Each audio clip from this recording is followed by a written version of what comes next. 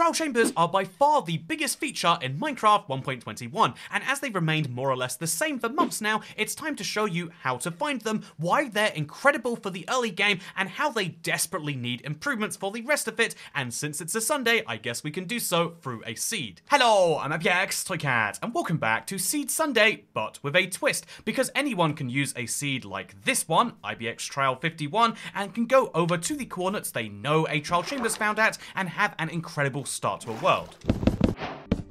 Isn't it a shame we can't craft mossy cobblestone pickaxes? Okay, that's just a me issue. Let's go underground.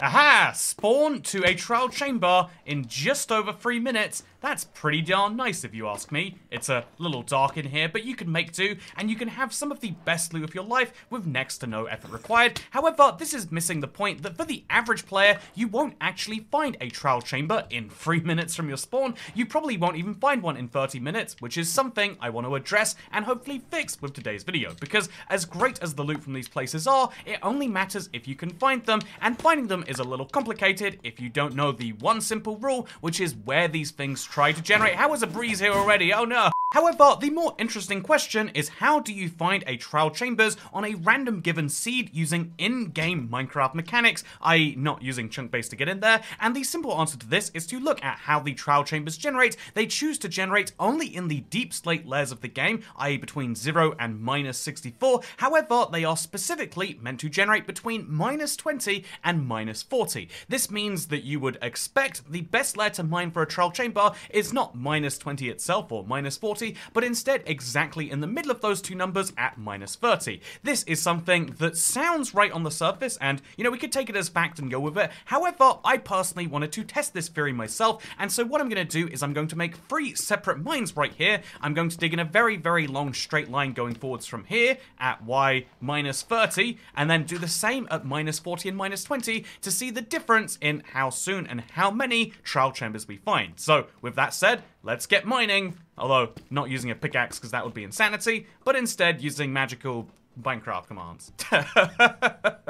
Okay, I accidentally, while trying to, I set up a command that was going to do the mining for me, but I put it in the wrong direction, so it started mining this way instead of that way, but apparently I was right next to a trial chamber, perhaps the very same one from before actually, and so as a result, I have found an additional trial chamber. However, would I have found that same trial chamber if I was mining all the way up at y -20? The answer is, or y -18, the answer seems to be no. Although I would have eventually found some tough bricks, which would have been a very good sign there was a trial chamber below me. If I did it all the way down at y -40 itself, then the exact same result is probably going to be true. Yeah, that's right. We're going to dig into the tough brick. So there is a sign there's a trial chamber there, but you're not digging into it. And like Goldilocks deciding what type of porridge she likes, going at y -30 means I end up exactly inside of it, which might be your goal, but also might not be. So now going in the other direction from this exact trial chambers, because it's a good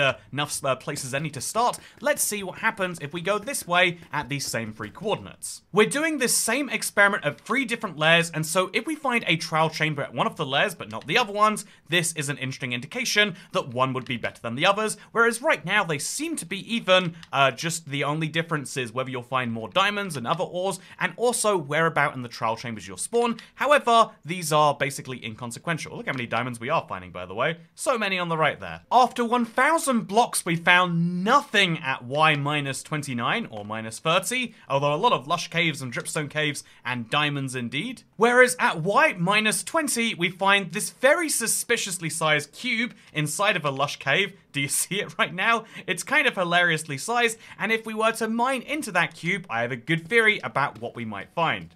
Oh yeah, look at that. It's a trial chamber all the way up here. So the advice that the Minecraft wiki gives you on the matter is actually the tiniest bit misleading. They tried to generate between y -20 and y -40 as a start point, but can go much higher above and below that, and so mining at y 30 would have meant I missed this. Just for curiosity though, would mining at Y40 have led to the same result? We'll leave everything else equal, the X position, obviously, but we'll be digging down much lower down. All I see is so much lava. I didn't realize you could get pits this big, but yeah, I'm going to keep looking through it. Let me out of this nightmare.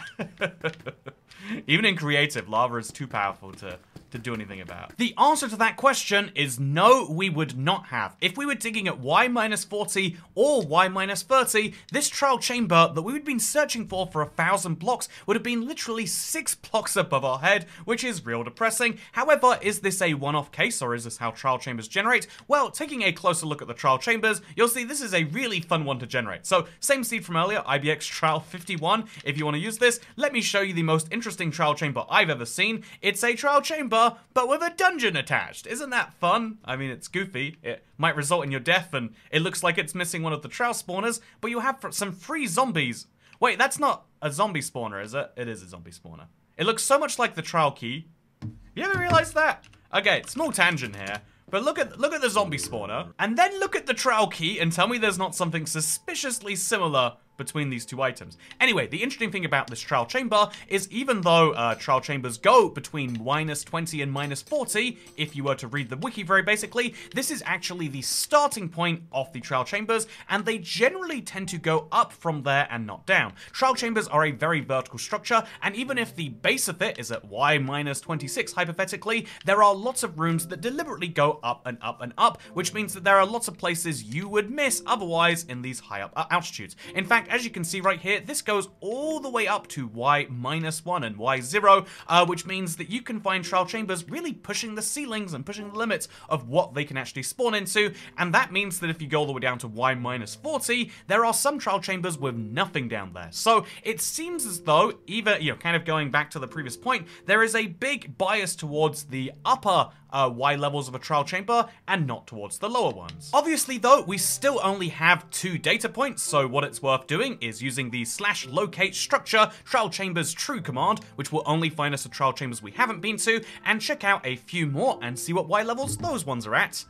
And so, after much staring at structures in spectator mode, I can now reveal to you the 3 Y levels of the trial chambers closest to me, and you can see that there is some variance, but and indeed there is a huge difference between the highest and lowest, something you'll see best in this third structure right here, but interestingly, they always tend towards the upper end of that estimate, and sometimes can even generate very, very deep into the cobblestone layer, something you wouldn't expect, which means you can be digging all the way down at Y17 and potentially land yourself into one of these, something I find to be very fun. The other thing I find to be fun is this last one right here. You might not believe how variant it is, but trial chambers are a very vertical structure, and it's weird because they seem like there are lots of individual rooms that generate next to each other, but that's not always the case, and let me prove so with this trial chamber right here. So I started all the way at Y15 where there's cobblestone out and around me. However, if I follow that down, the entire room down to a staircase, I get this main hallway staircase room, which I can then follow down, and if I follow this room into a door over here, I'm already at Y-17. I've gone down 30 blocks, but there's another staircase. It's actually a double or a triple staircase, followed by another staircase, and this will take me all the way down to Y-35, where I connect to another one of these two horizontal rooms, which I can take down to the bottom, and you know what that will lead me to? A grand bottom of this structure that is Y-45, about 60 blocks below where I started. There is huge variance in where you should dig to these structures, and in this particular case, at Y-45 and Y15 are both extreme ends of that, but yeah, basically there is lots of variance. However, the overarching data from randomly digging and also from looking at some of these structures is that clearly the best way is to go a little bit higher than you might expect. Funnily enough, this also means that the best way to find copper has also changed from digging at its correct Y level to digging around at about Y-15 to 20, specifically so you can find a trial chamber, because this is the place to find copper. I need to mention that every single time we talk about the trial chamber, there is a near infinite amount of copper right now, and there's next to no good reason to use it, but you better believe I still want to take it all anyway. In fact, I want to destroy a whole trial chamber at some point, but that's for another time, because right now I need to point out the bigger problem than the fact that, yeah, there's a lot of copper that isn't too useful, and it's generated at a slightly different layer than you'd expect, but the bigger problem is, as always, parity. One of the sadly expected things about trial chambers is that they'd be found in different places between the Java and Bedrock versions of the game. If you don't know, full seed parity was achieved in the Caves and Cliffs update, but this only applies to the naturally generated worlds and not the structures in it. This has been applied now to the Trail Ruins from last year as they fixed them on Bedrock. However, every other structure has different placements, even for structures with the same rarity. However, in something that is becoming more and more common and really shouldn't be applied for a new structure, there is a different level of rarity between the Java and Bedrock versions, something which doesn't make any sense on a gameplay level, but is even worse when you see what it actually looks like on a gameplay design level. And to show you that, I'm gonna put on my hat and show you the magical website that can skip through all of this. Wow, I put on the hat and all of a sudden I'm in the web browser, and in fact I'm on Chunkbase right now. Chunkbase was a website designed a long time ago to help people find certain structures on their seeds. For many people it's now an essential part of play, and the upsides and downsides of that for Minecraft as a whole are still being felt to this day. However, the most interesting thing about this website is it allows you to compare the exact same seed between Bedrock, both before the experimental and afterwards, but also Java. And so we can say Java 1.21 experimental on the same seed versus Bedrock, and with the same scale, you can see this is 3,100 here to 2,600 there, and then 1,200 down there. So about a 3,000 on the Z-axis, 6,000 on the X-axis scale. You can see that where you see just 1, 2, 3, 4, 5, 6 trial chambers on the Bedrock version, you see, oh, is it going to be more? Yes, it's a number that I literally can't count. I mean, I could count, but I'm choosing not to because it is so much higher. Trial chambers are not double as common as is the case with nether fortresses or bastions, but instead are about 10 times more common on the Java version when compared to Bedrock. This is a serious concern because a structure which is basically everywhere and can just be funnily accessed whenever you feel like it, there's two right next to each other over here on the Java version, is so rare on the Bedrock version that traveling thousands of blocks and not finding one is not just a possibility, it's a near guarantee. Look at this. If you happen to be digging in a straight line that didn't have to intersect with any of these points, then you would be going for thousands of blocks before you found one. This is a very big deal, and it's another case of parity not just being a fun buzzword, but actively being something that harms the Bedrock version of the game.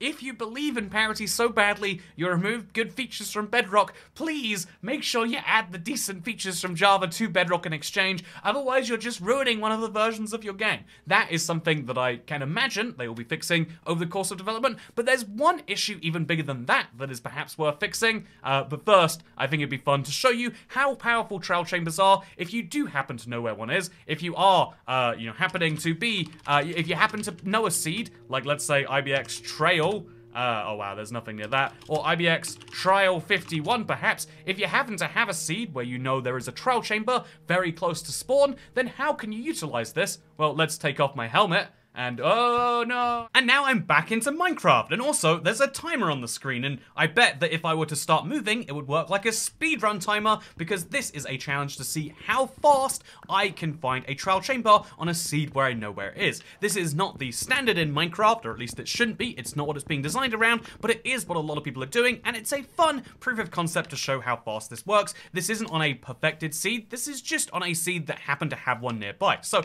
immediately after getting some wood, we can use the wood to craft myself. You know, I like plankstone. Oh no, I crafted some. I just lost one of my woods and I have to craft another one. That's a dumb recipe, but I hit it by accident, and so I'm going to live with that. Then I'm going to make myself a crafting table, use the crafting table to make myself a wooden pickaxe, and that wooden pickaxe is going to take me a huge amount of time to dig down with. In fact, being 40 seconds into a run and having a wooden pickaxe only is actually pretty darn slow. I think most people would rightly and fairly argue. However, we're going to stick with it anyway. We're going to dig just a single block in a wall here because, oh, all of a sudden, there's actually a cave on the other side of this very wet cave, and if we could just dig down from somewhere around this, as it just so turns out we can, then we'd be able to avoid all of the pain from that, and so that is my strategy right now. We're going to then cut off the water, which is currently trying to suffocate me right now, place one block over there above me, and now there is no more water to do that with, and we're digging right down. We're going very far places right now. Gonna find a really, really thin ravine right here. Very, very wonderful. Gonna follow it to its logical conclusion over here, and then once we've done this, I just have to dig enough blocks so that I can get a stone pickaxe, because fun fact, you can actually use cobbled deep slate. You can't use mossy cobblestone, but you can use cobbled deep slate to make a stone pickaxe, which we can then use to finish up the main part of this because we're at Y minus 12, and within just a few blocks, we'll be in a trial chamber, I hope, if everything goes according to plan. If everything doesn't go according to plan, then, I don't know, I guess you'll be seeing this on the cutting room floor. But just over here, I think you'll find I'm in a trial chamber. That is pretty fast, right? If you happen to know it's right there. This is a entirely pointless speedrun. I don't think it will ever be picked up as a category, but it's fun to think about how optimized that could be if me just picking a seed blindly and deciding to find the fastest route through it can do it in 2 minutes. There is no doubt that you would be able to do it much faster, and you'd be able to access great loot, such as this. Oh, actually, that's an iron axe. I kind of want that.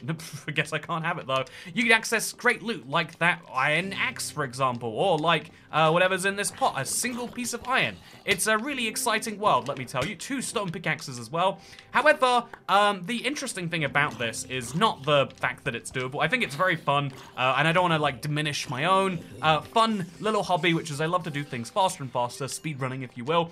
But I want to say it solely because of the fact that actually, if you get here in the early game, it is pretty powerful. It seems balanced now, but by the time we're getting trial keys and opening them, it will be very, very powerful for this early game state. To be 2 minutes into a Minecraft world and be here is maybe OP, you might even go as far as to say, compared to every other route that you can get loot through. However, imagine being in this exact same place and having full gear, not running around aimlessly because you desperately just want something.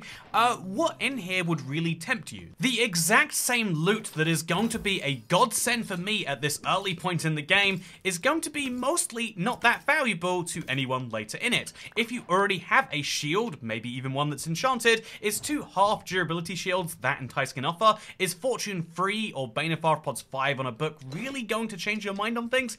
The answer is probably not. Once you get better and better at Minecraft, the trial chambers cease their utility just a little bit. Most of their utility becomes the fun that you can have, more so than the actual rewards that you can get, and this does pose a bit of a problem with the structure. It is so valuable to find early on, but its value and utility does start to go down, and this is something I think Mojang could easily address. Whether or not they add the trims to the game, I don't think that would be good enough by itself. To go through an entire structure to feel like you've accomplished something wouldn't just be a single trim at the end, but instead they need to do something much more like the End City. It has really powerful chests, but also has the Elytra as a unique selling point. The same is true for the Bastion Remnants with Soul Speed and the Ancient City with Swift Sneak, and so I have to imagine they have something planned like that for the Trial Chamber. I am very curious to see. Right now, it's a very fun structure. It feels very good, but it's missing that little something at the end, isn't it? Speaking of missing something, a lot of people have been missing Seed Sunday, and so I figure as we do this special one right here, I quickly explain where Seed Sunday has gone, and also explain to you that it's sort of coming back. So the thing about Seed Sunday, it's one of my favorite series on this channel, but for a while I think we got stuck in the loop where, yeah, after an update comes out, people love to check out new seeds, and that's when I think it's most interesting to share.